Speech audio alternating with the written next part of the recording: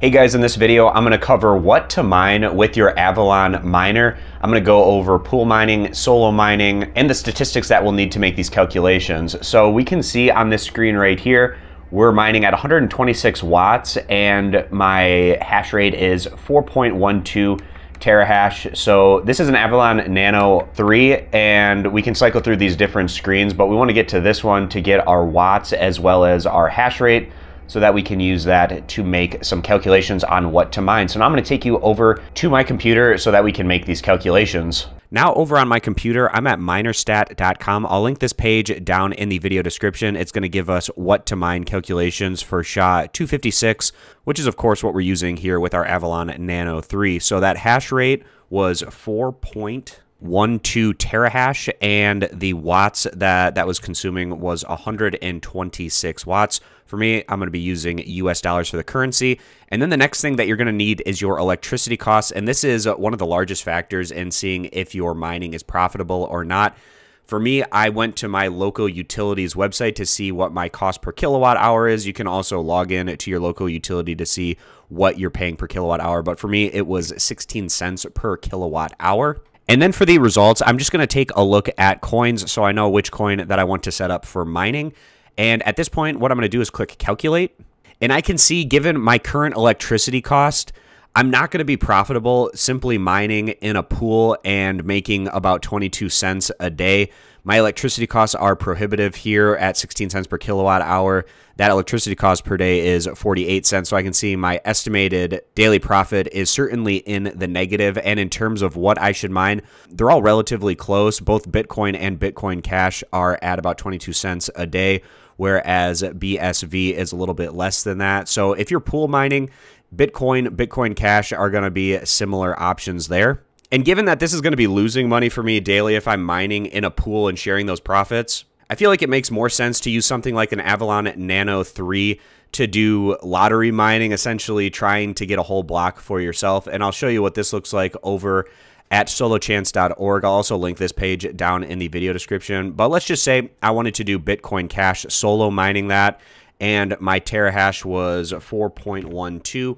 So the chance that I get a whole block just to myself that I don't have to share in a pool, the chance that I would get this with Bitcoin Cash is about 1 in 12 chance for a whole year if I left this running for 365 days. And that's why you'll hear the term lottery miner, because you can see that your chances aren't overwhelmingly high, but if you do hit that block, then you can potentially be profitable with your mining rig as opposed to losing money every day. And again, this is going to depend on that electricity cost, whether you're going to be making money or not on a daily basis. But if you're in the US market like me, just using your local utility electricity costs, almost certainly you're going to be in the negative on that daily estimated profit if you're mining in a pool. If we switch over from Bitcoin Cash over to Bitcoin, we'll see that it becomes a lot less likely, much more of a lottery ticket, to mine that block all by yourself. If you ran this thing for the whole year, you'd have a 1 out of 3,708 chance. So not great in that situation. For me, with my Avalon Nano 3, I'm solo mining Bitcoin Cash. I feel like it gives me at least somewhat of a chance to potentially get that block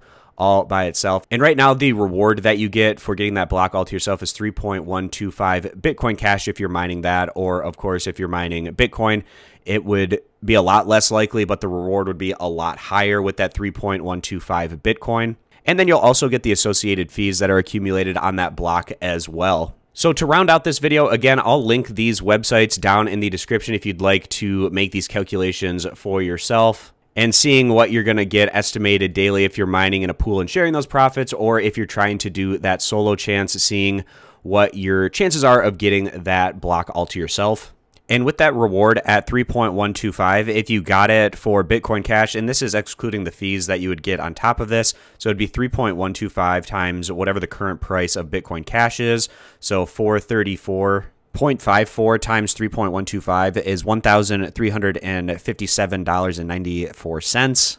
And then this calculation with the current price of Bitcoin would be 3.125 times 95,238.54, and that would be $297,620.44. So obviously you're going to be making a lot more if you're able to get that lottery chance with Bitcoin, but Bitcoin Cash has a 1 in 12 chance, whereas if you're doing this with Bitcoin.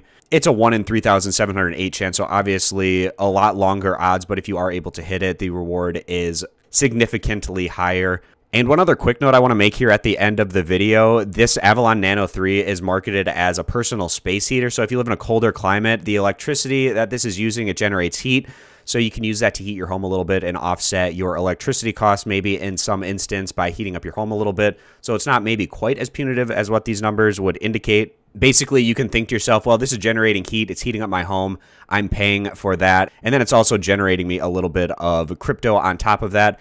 And if crypto keeps going up in value, it's kind of speculative mining, where if the value of Bitcoin and Bitcoin Cash keep going up, then this could offset over the course of time and maybe eventually be profitable down the line. And in a situation where you're offsetting the electricity costs a little bit by using the energy to heat your home, that's a situation where maybe you could justify this mining in a pool to get those daily rewards paid out to your account instead of using it as a lottery miner. So that's going to wrap up this video. I appreciate you guys stopping by. Consider subscribing to the YouTube channel, and I'll see you back here next time.